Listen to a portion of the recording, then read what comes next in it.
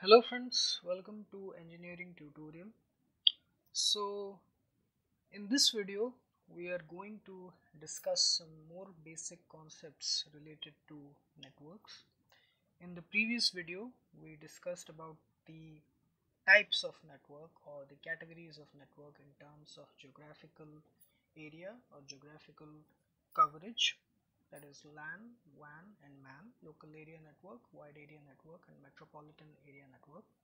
In this video, we are going to discuss about the basic concepts related to network models that exist, which allow the communication between the devices that are connected or that are part of that network.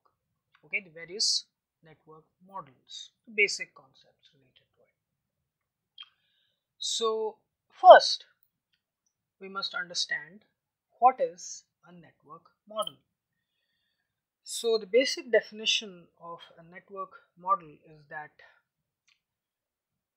it is it provides the basic framework, the basic architecture for the design of the network systems.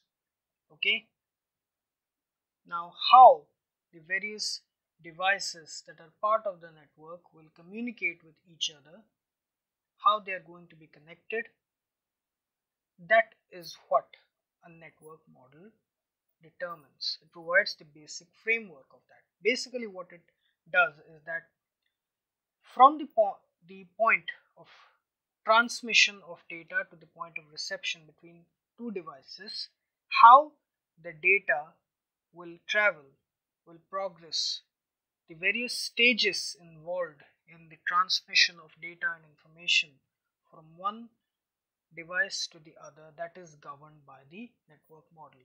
Okay, the network model architecture or the network model framework. Okay, the transfer of data, the manner in which the data is transferred, the various stages that are involved in it, that is governed by the network model. So the network model, it operates on the principle of layered architecture. Okay, we'll discuss about that.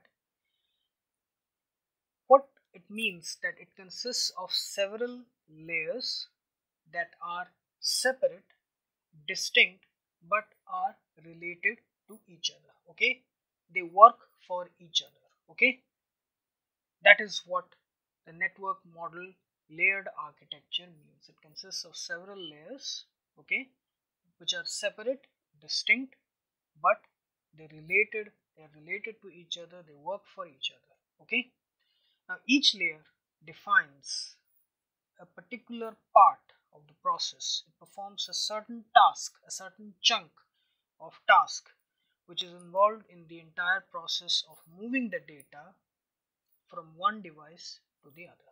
Okay, the various devices that are connected in the network, when data transmission takes place from one device to the other, each layer of the network model performs a certain task.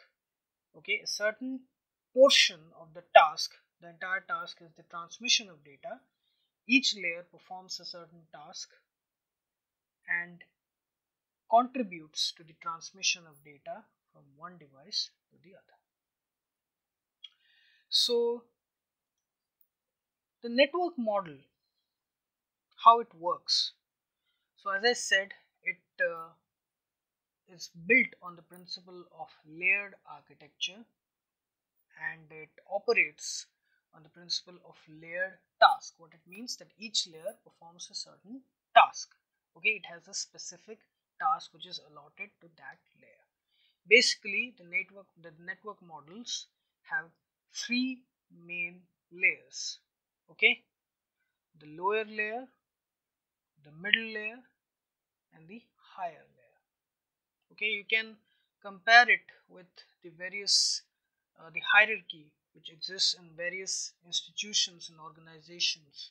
Okay, in each organization, in the management hierarchy, there are layers or levels that are present: the topmost level, the middle level and the lower level. Similar to that, the network models have three levels or three layers. Okay, the lower layer, the middle layer, and the higher layer. Now, what are the elements of a network model? So, the network model, it consists of three main elements: the sender, the carrier, and the receiver.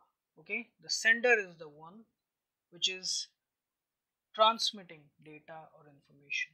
Okay, the receiver is the one which receives the data or the information, and the carrier, it transmits the data. Okay, it helps in the transmission of data in the by carrying the data from the sender to the receiver. These are the basics of communication. We have already discussed in that. So the network model, actually, it, as I said, it operates on the principle of layered architecture.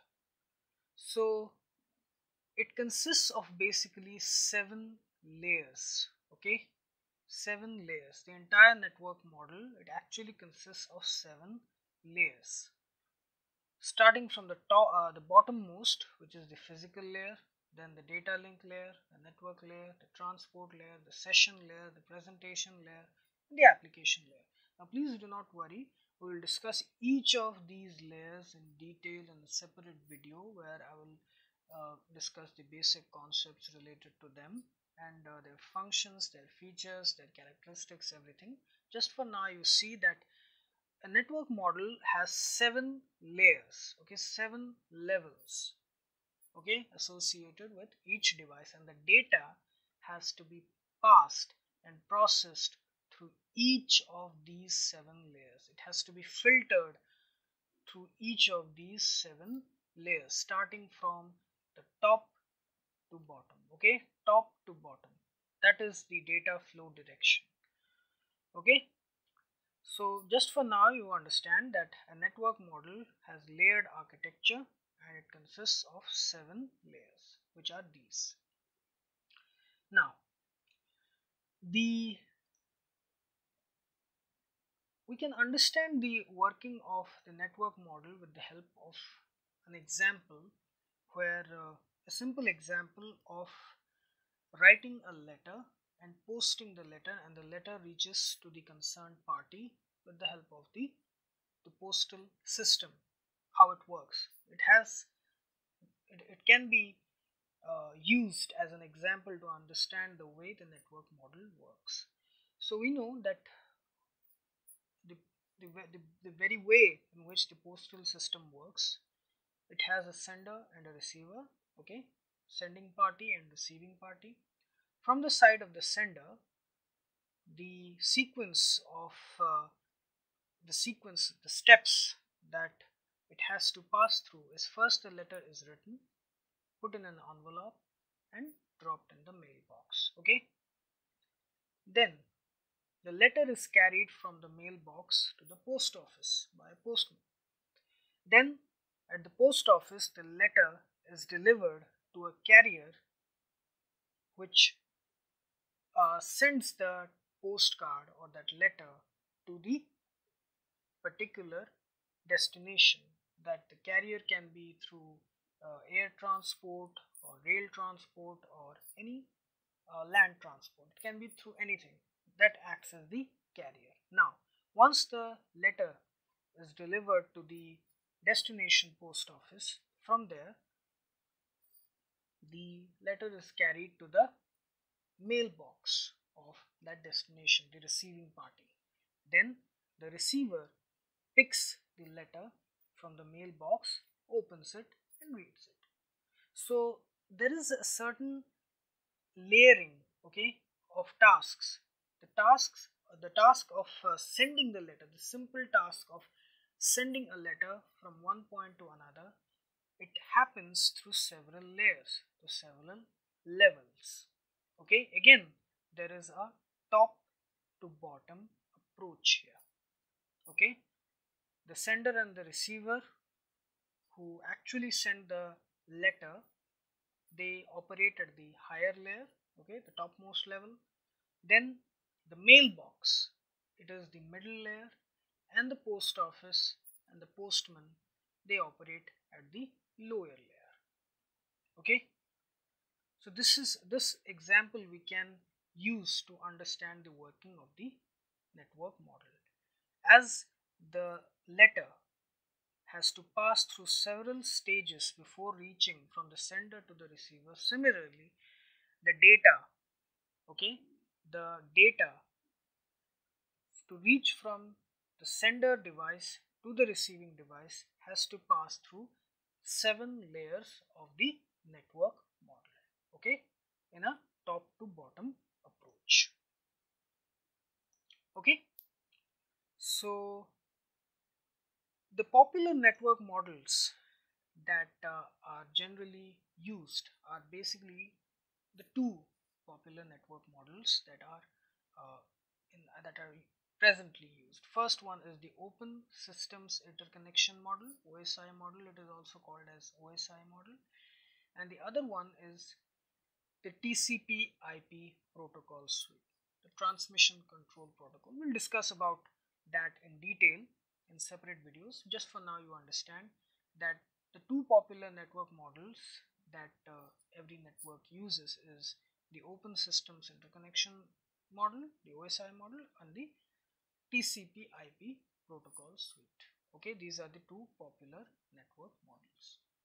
So here we have discussed the basic concepts related to network models. Now I'll be discussing about these two network models in detail in separate videos. Okay, so we have discussed some of the basic concepts related to network models, starting from the basic definition, uh, how the network model works with the help of a real life example, and the layers that are present, the levels, the hierarchy, the system of hierarchy which exists in the operation of the network model.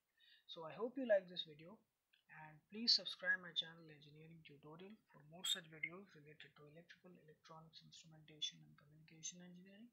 Have a great day. Thank you very much.